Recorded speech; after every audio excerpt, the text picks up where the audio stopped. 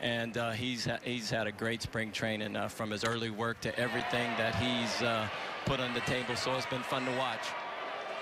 Oh, this is a long home run by Eric Hosmer off Willie Peralta. So there's your first run of the ball game. And that belongs to the Kansas City Royals. That's what they will do. They will get things going second time around in the order. And Hosmer, his third home run of the spring. And speaking of long home runs, Darnell, I want to ask you about Chris Carter. 199 a year ago, but this guy's got some tremendous power.